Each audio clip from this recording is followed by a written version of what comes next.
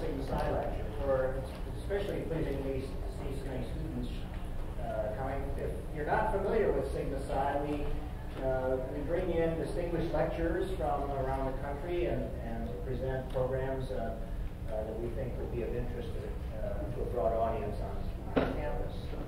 It's always a unique pleasure to count among those internationally known people some of our own superstars, and so we have a chance tonight to hear from one of our own. Dr. Don Bites is a Charles F. Curtis Distinguished Professor of Agriculture in the Department of Animal Science, and he has he's Professor of Animal Science and Professor of Biochemistry.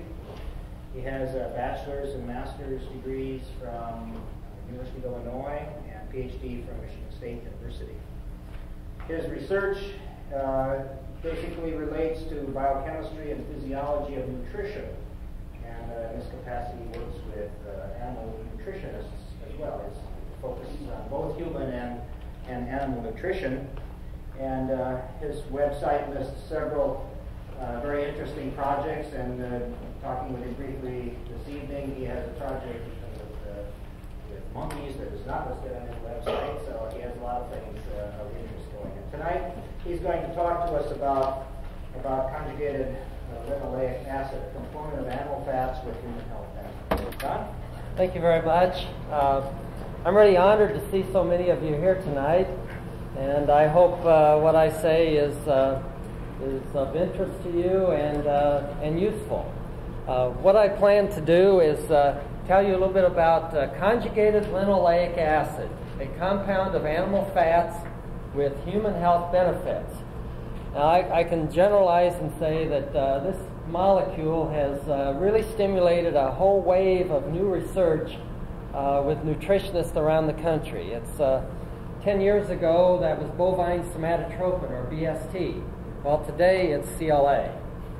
It's really stimulated much interest, but there's less controversy with it, so far at least. So here's the outline of what I plan to tell you about tonight, is to discuss a bit that CLA is a nutraceutical. And what is CLA? I'll comment a bit about what is CLA and what foods contain CLA, and then some data on health benefits. I'm not going to go into a great amount of data, but some. And then I'd like to make you aware of the different amounts of research, in fact, a fairly extensive amount of research that's being conducted at Iowa State on CLA. And then comment a bit about the atherosclerotic index of different fats, and that's a way of measuring whether in fact CLA improves the healthfulness of foods. And then a few comments about future research. Okay. First, I'd like to make a comment about functional foods. This is a new term that human nutritionists are throwing around these days. Functional foods is an important topic because of its definition. Definition of a functional food is a food, either natural or formulated, that will enhance physiological performance or prevent or treat diseases and disorders. Or the Institute of Medicine's Food and Nutrition Board has a definition for functional food as any food or food ingredients that may provide a health benefit beyond the traditional nutrients that food contains. So garlic, for example, is considered a functional food because of some of the allylic molecules that are contained in garlic that are thought to have some health benefits. Well, what about a nutraceutical? This is, I've served on a committee in the NRC, and I can tell you the FDA would love to have a good definition that would stand the test of the legal system. What is nutraceutical?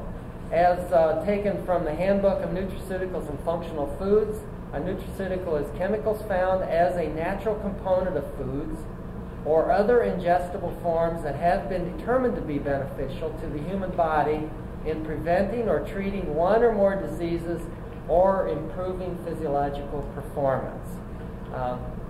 That's a working definition of a nutraceutical. By the way, how do you think nutraceutical should be spelled? You know, nutrition is N-U-T-R-I-T-I-O-N, and somebody at the cast office called me the other day and says, how should you spell nutraceutical? And everywhere I've seen it, it's always spelled N-U-T-R-A. But I really think that that's a misnomer. It should be an I. That's just a thought. So, nutraceuticals. What are some of them? Here's a way of classifying a group of compounds that fit the term nutraceutical: isoprenoids, carotenoids, saponins, like in soybeans, tocotrienols and tocopherols, those are vitamin E, molecules and simple terpenes. So isoprenoids is one class. Phenolic compounds and a group of molecules there, the isoflavones. Several people at Iowa State conducting research on isoflavones in soybeans, for example. Protein amino acid based materials. Folic acid, I believe, is going to have a greater interest in the future because of its role in homocysteine control. And homocysteine is going to be a new risk factor in heart disease. Just watch. Carbohydrates and derivatives. Non-sterile lipids, and here's where CLA stands. And so that's why I'm telling you a little bit about nutraceuticals, because CLA is one of the many kinds of compounds that are called nutraceuticals. Polyunsaturated fatty acids, the omega-3 type, monounsaturated fatty acids, single lipids, and lecithin. Sterols, and it's interesting the handbook doesn't contain sterols as nutraceuticals, but I added them because they are. Many of you have probably heard of Benecol. Benecol, a new type of margarine that contains stanol esters that have been extracted from tree bark, that if you consume a certain 1.5 grams of that a day, I believe it is, 1.5 grams a day, you'll have significant lowering of your blood cholesterol. Minerals, microbial compounds, probiotics and prebiotics are considered nutraceuticals. Well, so CLA is one of the nutraceuticals that's actually found in animals. Animal nutraceuticals, so foods derived from animals, and I'll comment more specifically in just a moment, contain CLA. Eicosapentaenoic acid and docosahexaenoic acid, DHA, EPA, those are long-chain omega-3 fatty acids in fish. And those are also considered nutraceuticals because they improve physical performance and health when in greater amounts in food. So here's a group of microbial nutraceuticals as well.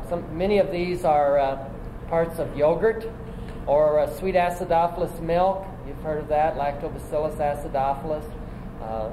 And the bifidobacteria, many of these bifidobacteria are commonly put in yogurts. And they're actually fecal organisms, but they're put in yogurt. We like them very much.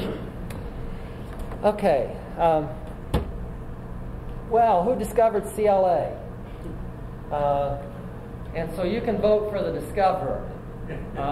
Michael W. Parisa. Be sure you get the Chad removed. Pat Buchanan, Al Trinkle, and F.C. Parrish. These are two Iowa State scientists.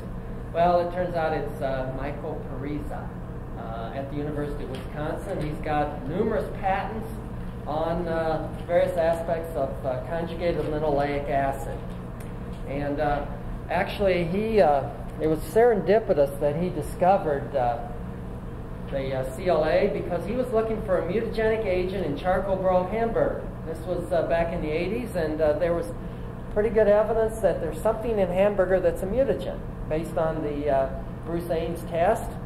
And he found a lipid-soluble anti-mutagen instead because topical application of the extract decreased mouse epidermal carcinogenesis rather than increasing carcinogenesis. He found a decrease, and so he took several years and lots of hard labor and many graduate students working many hours, and they identified that anti-mutagen as CLA, and that opened the floodgates of research on CLA because, my goodness, here's something in an animal product that's anti-carcinogenic. In hamburger, in charcoal broiled hamburger. and don't recount that ballot. So what is CLA? Here's CLA structure. Compare it to common linoleic acid. For reference, soybean oil is about 60% linoleic acid, of course, attached to in triglyceride form. And here is linoleic acid, 9-cis, 12-cis, for those of you who had sufficient organic chemistry training. And here the yellow is the double bonds, and there's 2 single bonds in between the double bonds. And that's the normal way of fatty acid double bonds in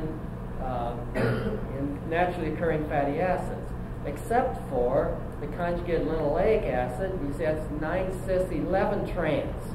Conjugated, only one single bond in between the 2 double bonds, and these are the 2 most commonly occurring conjugated linoleic acid isomers. The 9-trans and 11-cis. Oh, excuse me. One of them should be 10-12, and this is the 10-12, so that should be 10-12. But anyway, 2 isomers that occur, and one of the double bonds is cis, and one is trans. Well, here's what you can eat to get some CLA in your diet, this magic anti-cancer molecule I'll talk about again in a moment. The most prevalent naturally occurring isomer is the 9-cis trans 11 isomer. You see in all these foods, 80 to 90% of the that's the form of the isomer, and the other remaining isomer is probably the 10-12. But look at meats, and you see meats from ruminants have in the order usually the the CLA content expressed as milligrams per gram, and just keep these figures in your mind, anywhere between 4 and 6. So we're going to reflect on that as we look at some experiments in a moment. 4 to 6. So fresh ground beef, 4. Pork, you see, very little. And I'll show you that CLA is formed in the rumen of ruminants. Chicken, but much less. Ground turkey. It's interesting, turkey have intermediate between ruminants and non-ruminants. Seafood, little. But cheese, because it's from milk fat, you see 4 to 6 figures. All other dairy products, the CLA content 4 to 6. And vegetables, trace amounts. Well, where would you get some CLA today? Well, you could go to the North Grand store and buy it. And until about a month ago, it would have been produced by sold by Conlinco out of Detroit Lakes, Minnesota. And they get it from a company that makes it in Norway, I believe it is, from sunflower oil that undergoes hydrolysis and partial reduction to produce the CLA-rich oil. That's about 60% CLA. And here's some of that in this bottle. It just looks like soybean oil. And this is not as a triglyceride, but as a free fatty acid. So it's been hydrolyzed from the triglyceride form to present as a free fatty acid. Now that's how you can make it from naturally occurring fats, like sunflower oil. And this is how animals make it. Animals biohydrogenate linoleic acid in the rumen. And so when animals eat linoleic acid, as when they eat corn, there's linoleic acid in the corn oil. Esterified linoleic acid undergoes hydrolysis, producing linoleic acid that may be absorbed, but most of it's not. But it undergoes an isomerase activity contributed by a few types of bacteria in the rumen that live there, and produces CLA that may be absorbed. But in fact, most of the CLA is reduced further. Instead of, so here you see the double bond is just moved from the 12 to the 11 position, becomes a trans. Most of the CLA is reduced further to vasenic acid, which is in fact 18-1 trans 11. And that may be absorbed as well, but most of it is not.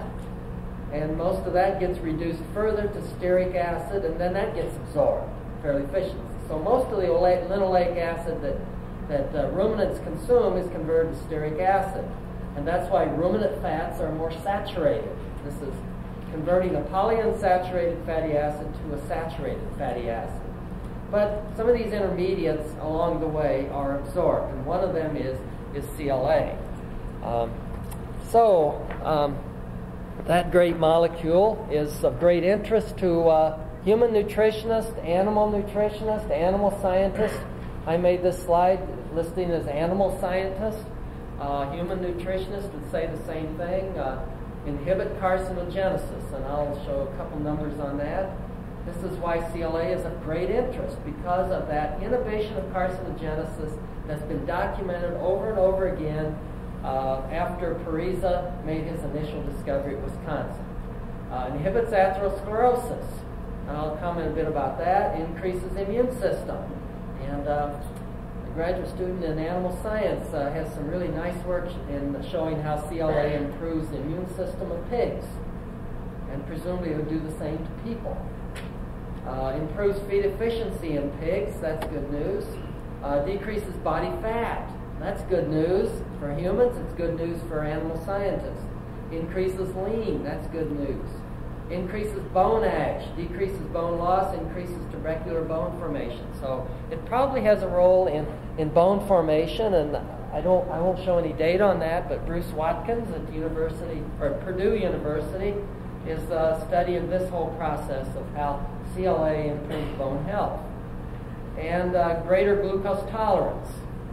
So, gosh, so many good things. You see why CLA has become so popular? And I cannot make a list of negatives. But I'll bring out a couple in just a moment.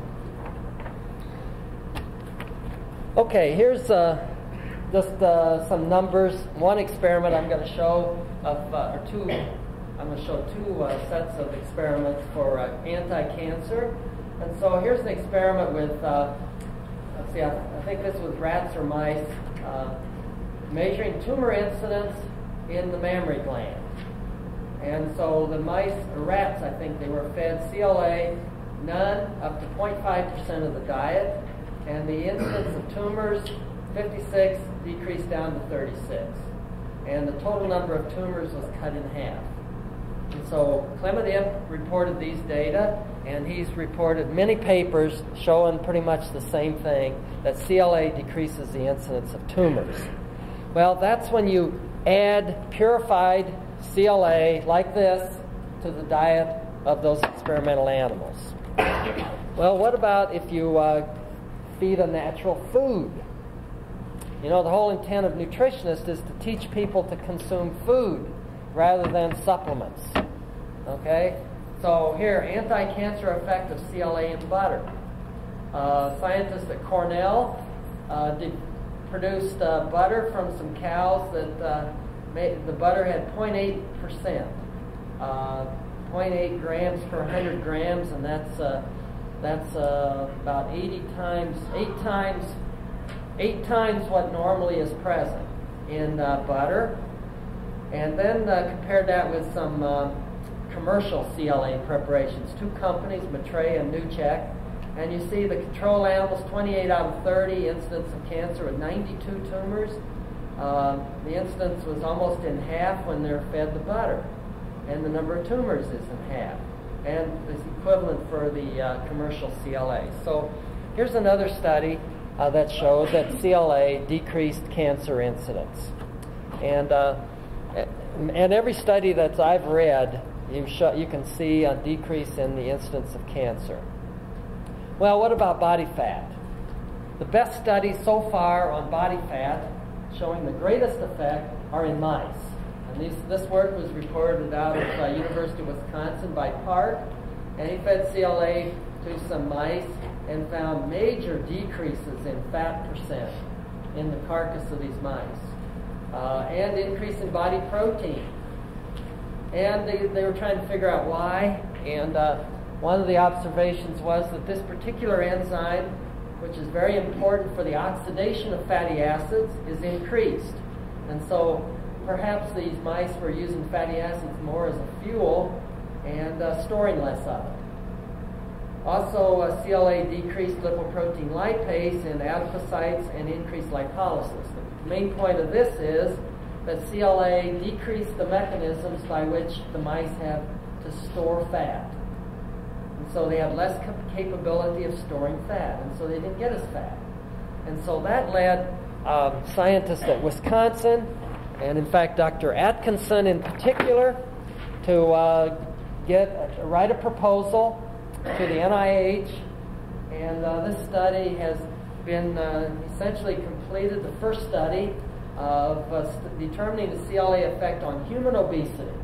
And so they had obese people participating in the study, and the best I could say is it got mixed results. It wasn't clear-cut as in mice.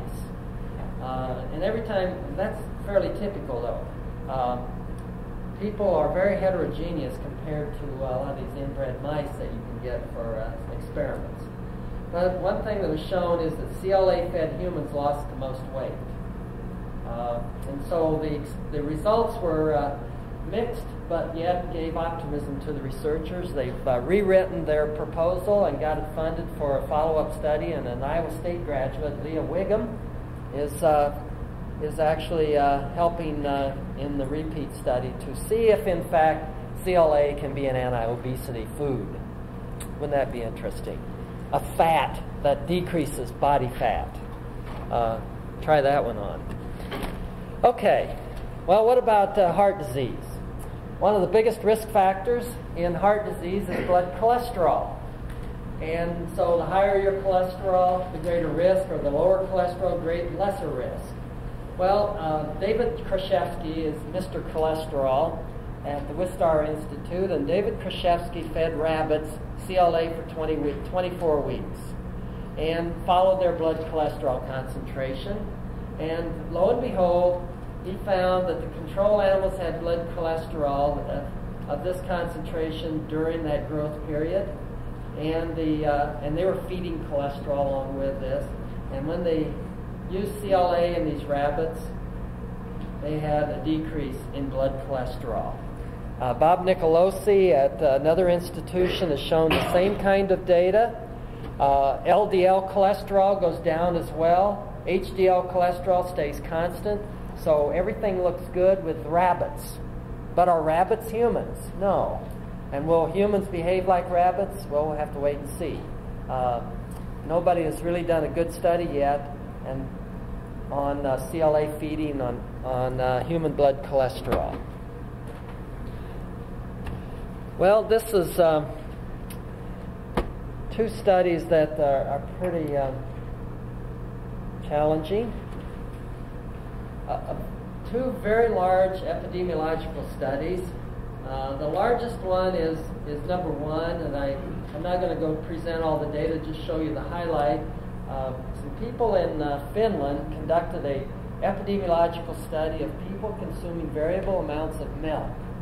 And Finnish people, I guess, at least when this study was done, consumed largely whole milk, where in this country we're consuming more and more skim milk. So what the study involved was women consuming variable amounts of milk fat. Now, of course, in mixed diets throughout Finland, diet composition varied extensively, but milk consumption was plotted as a function of incidence of breast cancer. And the conclusion was very, very clear that higher intakes of milk and milk fat associated with lower risk of breast cancer. So why was that? Well, nobody knows for sure, but you could say, well, it's the CLA in the milk. And that's what the authors wanted to say, but it's hard to come to definitive conclusions with large studies like this where it's so multifactorial. Some individuals in UCLA did a similar type of study, epidemiological study, and they were looking at coronary heart disease and showed that coronary heart disease decreases with higher intakes of whole milk and CLA. And that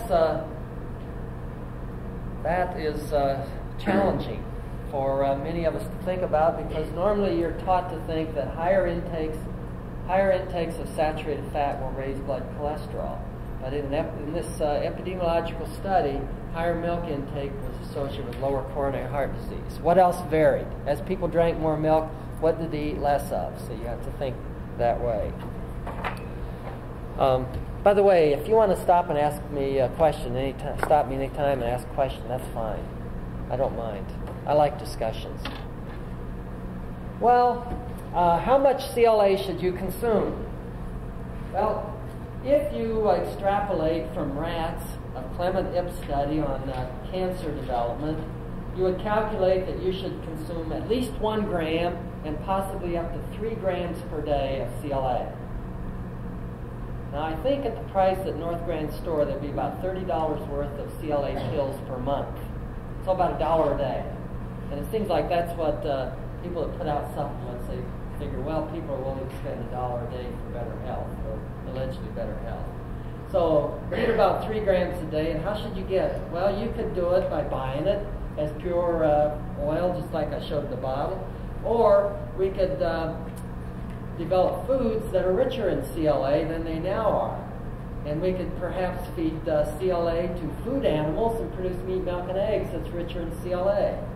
Or why don't we genetically modify plants? Make a new GMO for the public to talk about. And this one could contain that enzyme called isomerase that converts linoleic acid to conjugated linoleic acid. All you have to do is move a double bond in one position. And it seems simple, and there's an enzyme in bacteria that can do it. And if you put that bacteria into soybeans, couldn't you make soybean oil have 60% CLA in it, just like this, rather than 60% linoleic, like normal? Well, that's a thought. So here is, I went through some calculations to estimate how much CLA that we consume per day. Assume 35% of dietary calories are from fat. Assume 50% of daily calories from animals, and 50% for, total intake is 2,000 calories. And that's fairly typical of many of us. Assume these proportions of dietary animal fats. One part beef to 1 part poultry to 1 part dairy fat to 4/10 part pork and 1/10 part fish. And if you do that, your intake is about 120 milligrams, when I just said that you need 1 to 3 grams. That's about 1/10 of what you might extrapolate from Clement Ipps anti-cancer data. Well, I'm just going to show, this is a fairly complex slide, but I want to show you some of the thoughts of why these health benefits seem to be occurring. Scientists are now trying to figure out the mechanism of why CLA has the action that it does. And the actions are listed here at the bottom. Carcinogenesis, slowed down atherosclerosis. Cachexia, that's appetite, eating. Inflammatory responses decrease. Muscle catabolism seems slower. Obesity is less. And here's some specific enzymes that seem metabolic processes that seem to be impacted. How does this occur? By this magic molecule known as CLA? Well, here's a major mechanism that's being studied by many people. It involves this scheme where CLA has a negative effect on the conversion of linoleic acid to arachidonic acid. This is a polyunsaturated fatty acid that is a precursor for prostaglandins. Maybe you've heard of prostaglandins, or they're called eicosanoids, prostaglandin E2, F2 alpha, and so forth. And eicosanoids then impact on the influence of TNF alpha. And this is a molecule that helps you destroy your tissue. So in muscle wasting and all that, TNF alpha is very much involved. TNF alpha seems to be involved in all these processes, and eicosanoids influence that TNF alpha. And so the major effect is that CLA is probably having this impact on macrophages and other immune cells producing TNF alpha. Another possibility is that there's a protein called PPAR gamma or PPAR alpha. It's a transcription factor, a protein that binds DNA and controls expression of genes. And CLA is thought to bind to it and influence all these enzymes. And so this is an overall scheme that people are now using to try to understand how CLA has its actions. And nobody really knows for sure. Everything is still postulating.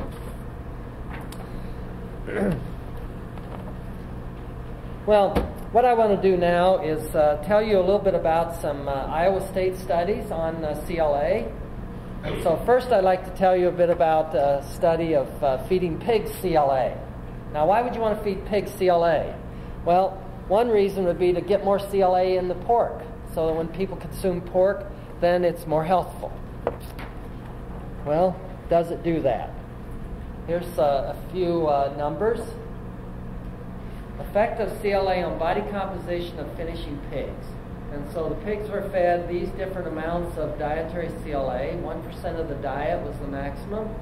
And one thing that was observed is, look what's happened to the thickness of the back fat. Centimeters of back fat over the 10th rib. It goes from 2.9 to 2.3 and 2.6. So significant decrease. You see all these have B's and this has an A. A significant decrease. And every experiment that's been done, CLA decreased the obesity of pigs, and that's good news. It also increased the size of the loin-eye, the pork chop. And it changed belly hardness. And let me show you belly hardness in a different way than numbers. And the belly is what produces that bacon that we all like. And so here's a belly piece from pigs fed no CLA, and you see how it hangs over a bar. This is a crude measure, but it seems to illustrate a point. And look what happens to the belly from 0.5% CLA added to the diet. That belly, you see, is stiffer. Well, it turns out that the composition of this fat is significantly changed so that this is more rigid at the same temperature as this one. And this is probably good, because one of the challenges of meat packers is in being able to slice this well. A real mushy belly doesn't slice well. Another and a possibility, well, there's pretty good evidence that this is what's happening in that belly to make it harder. There is a gene for fatty acid desaturase that is expressed to form a messenger RNA, and then that messenger RNA is used to make a protein called steryl-CoA desaturase. Now, what does that enzyme do? It catalyzes the conversion of stearic acid, which is saturated fatty acid, to oleic acid, which is an unsaturated acid. By the way, this is the acid that's rich in olive oil, hence the name oleal or oleic acid. And then that gets incorporated into triglyceride. Well, this fatty acid is a liquid at room temperature. This is a solid at room temperature. So you have more of this in the belly, it's going to be more liquid. Well, it turns out that CLA inhibits this gene being expressed into messenger RNA. That was been documented. So there's less of this enzyme to convert stearic acid to oleic acid. So the belly's got more of this than usual, and so the triglycerides don't melt at room temperature and the belly's stiffer. Now, is that a good thing? Probably not. This is a saturated acid. This is unsaturated. Another trait that Fred Parrish and his graduate students demonstrated was that the color of the meat seemed to be affected a bit by CLA. This is a pork chop from a pig that's fed no CLA, and this is one that was fed CLA. Red or pinker, and this is important for our export market. So there might be some advantage for that at feeding CLA to pigs from that point of view. Well, does it improve the CLA content of what you eat? CLA on the subcutaneous adipose tissue and skeletal muscle of pigs fed CLA. So here's some of the different forms of CLA, the different isomers, and again, milligrams per gram of lipid. And so subcutaneous adipose tissue, the dietary CLA is increasing, and so you see the amount of CLA increased as well. So substantial amounts of CLA in the adipose tissue. Well, you don't eat much of the adipose tissue. What about the meat? Skeletal muscle, you see up to about 7 milligrams per gram, when ordinarily it's very, very low in pork. So you can get substantial increases of CLA in pork. Now, what about, let's summarize first. So, one thing that occurred in all the pig experiments, average daily gain increased, the amount of gain per amount of feed improved, and that's good for efficiency. Decreased back fat thickness, increased loin eye area, increased belly hardness. Those are observations. There are many others, but those that I chose to mention tonight. I want to comment a bit about feeding CLA to ruminants. Because we've got other challenges now, because what happens to CLA as it goes through the rumen, where we have that anaerobic fermentation going on. And so a few of us have been involved with that particular experiment, where we used sheep that were surgically fit so that we could make these measurements. We hypothesized that CLA is extensively biohydrogenated in the rumen. That is, the double bonds are reduced to single bonds, and that when you feed the CLA as a calcium salt, it's less extensively biohydrogenated. And so here's an example of CLA as a free acid. Here's CLA as a calcium salt. And so we had a guy in Las Vegas, Nevada, prepare this by reacting this with calcium oxide and water. And that makes, of course, calcium hydroxide that's a base and reacts with the acid. And you boil off the water and you end up with a powder. And this should be more insoluble going through the rumen, and we've postulated that bacteria would grab onto this less efficiently. By the way, here's my little pig that CLA, this little pig needs some CLA. See, it's a little bit too fat. So it needed some CLA.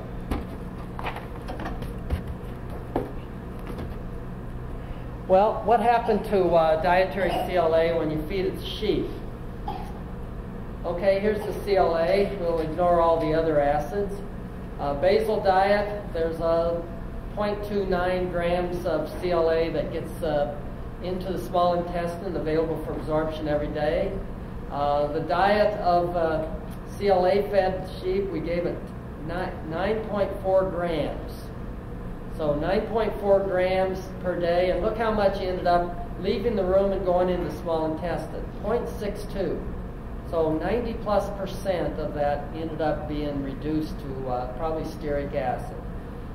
When you feed it as CLA, salt of calcium, you see 9 grams put into the diet, and 1.28 grams ended up being available for absorption.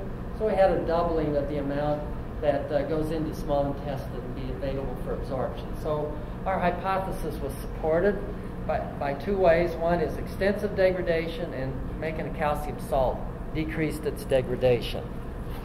So that's the conclusion that we made from that study.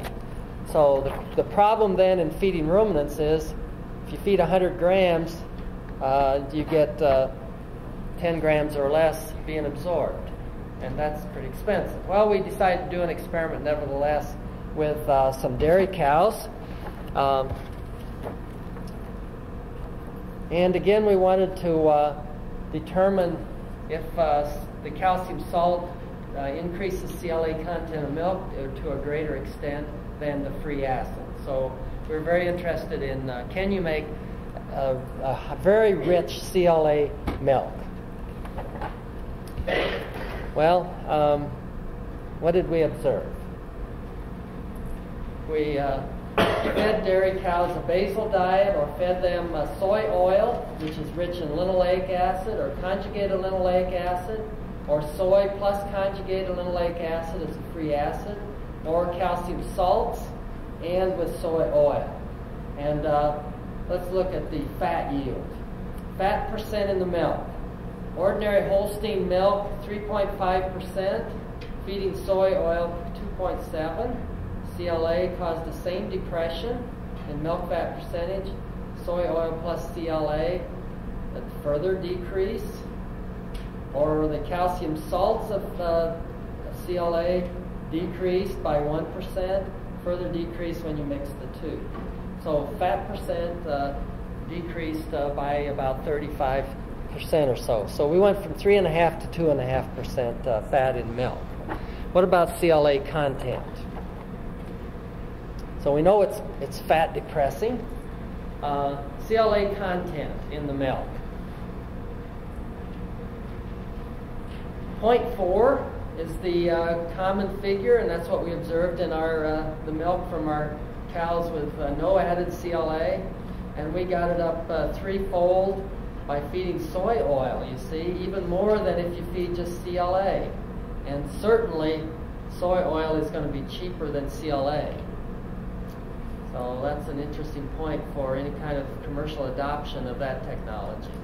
Soy plus CLA, a 1.3, and calcium salt, 0.9 as a salt or 0.7 as an acid. So you do get a greater increase with the salt, that's for sure. And 1.4, which is about 3.5 times the basal. So we could make CLA-rich milk. That's to be sure.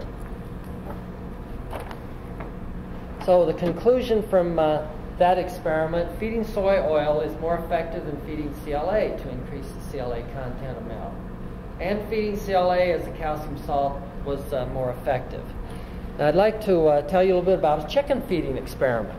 This is all Iowa State work, so we've got geared up to join the bandwagon, so to speak. Effective dietary CLA on CLA content of eggs.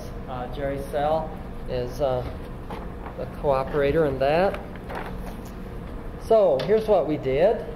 We fed laying hens 0, 1.25, 2.5, and 5% of their diet as CLA. And how did we change CLA content of the eggs? Well, the cis9 trans 11 went all the way up to 5.3. The trans 10 cis 12 isomer 3.4, or a total of 8.7 milligrams per gram of fat or weight percent. So that's fairly substantial amounts of CLA in the eggs. And I can tell you that we took those eggs and boiled, we just did on a side experiment, boiled the eggs, and then you peel the white off the egg yolk that's solidified, and if you drop it, it'll bounce. So clearly you've changed the composition of that egg yolk. And in fact, you've changed it enough I think it's become infertile. Why have you changed it? Well, I didn't show all the fatty acid composition data, but the delta-9 desaturase, an enzyme that converts stearic acid to oleic acid, we talked about that earlier, that enzyme is in fact inhibited by CLA. So the egg yolk, just like in the bellies of pigs, has more of this and less of this than normal, because this enzyme is inhibited. And we've, a graduate student studied this enzyme in the liver of these laying hens. Delta-5 desaturase that makes arachidonic acid was decreased as well. That's the one that ends up as a precursor to prostaglandins. And another desaturase was inhibited. So fatty acid desaturase is inhibited, leading to a more saturated fat in chicken egg yolks. And so, because the egg becomes fertile, I think I've got the solution. CLA is the solution to the crow problems at ISU. And if we could just develop a nice feed with some rich enough in CLA, I think 1% of the diet for the crows would make them have trouble having children. And that would be good. In fact, the University of Wisconsin scientists have that idea patented, so that's nothing new. Except they were talking about treating pigeons and sparrows. Maybe they don't have crow problems in Wisconsin. So the summary is dietary CLA increased saturated fatty acids, decreased monounsaturated and polyunsaturated eggs and fatty acids in eggs.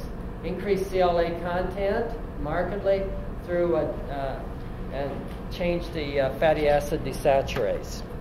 Well, we've done the same kind of work with beef cattle to show that feeding CLA to beef cattle changes fatty acid composition, and you can get marked increases in CLA content of the fat from beef cattle as well as from the lean. So the conclusion of a nice study that Gassman did was feeding CLA to beef cattle increases CLA content of beef lean and fat. Would you pay more for beef at the store if you knew that it was CLA enriched?